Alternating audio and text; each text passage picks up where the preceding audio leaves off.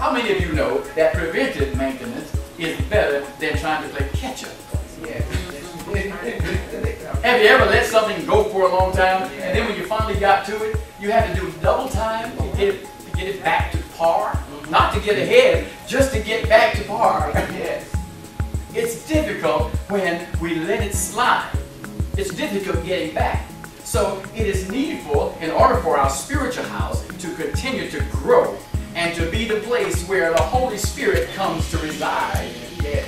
It's much better and it's easier when we have an ongoing prayer life, an ongoing life of righteousness, an ongoing life of sharing the love of God with other people. Amen.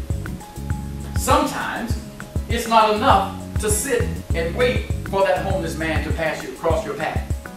Sometimes it's needful and necessary to go out and find him wherever he is. Right. Amen. To share the love of God with them. Because God is building a house that's just for you.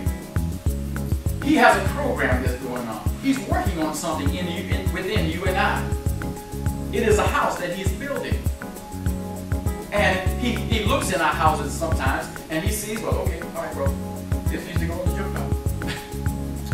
I need to have the city to come and pick this up. Because this I can't use, that I can't use. He only looks for the things that he can use, that he can draw out of our lives to be a blessing to somebody else. Now think about this. Think about your own life. I'm not asking for volunteers or answers, but just for your observation. Just for you.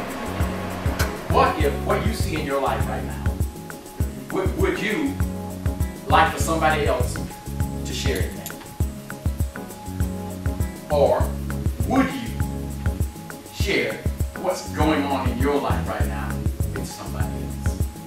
Would it edify them? Would it build their lives up?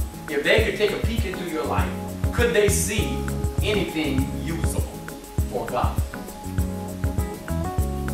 That's a haunting question, isn't it? Because nobody knows me like me and God. Nobody knows you like you and God. And if you're like me, I would say, oh, please, Holy Spirit, don't show any of this to anybody else. I don't want them to lose their salvation because that pastor, to me, it looks like he's backsliding. Because there's some parts of our lives, all of our lives, that no, we don't care for anybody else to see all that, to do all that. No. And you know what? Sometimes it's not even bad things, it's not even sinful things. Sometimes it's just a hindrance. It may not be necessarily a sin. It just may be, as Paul calls it, a weight. Something that's hindering you, or something that's hindering you, something that's keeping you from progressing to the next level of God. Something that's keeping you from moving into the next level of grace that the Lord has prepared for your life. There is a sacrifice for the best materials. You don't just find them everywhere and anywhere, but you go to the choice places. The scripture said about Solomon when he built the temple, he went to Lebanon.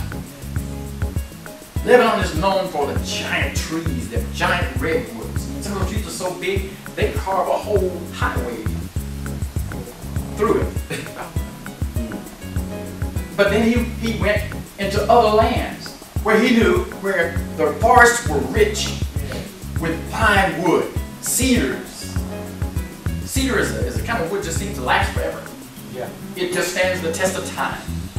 Well, God takes He takes the best of materials and He brings it and He constructs His house. He's setting up house inside of you and I.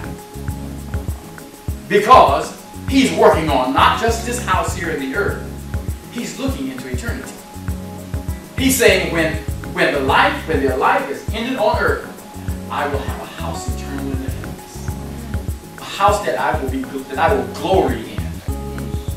Is He happy about your house today? Can He see any glory in your house today? That's a haunting question, isn't it?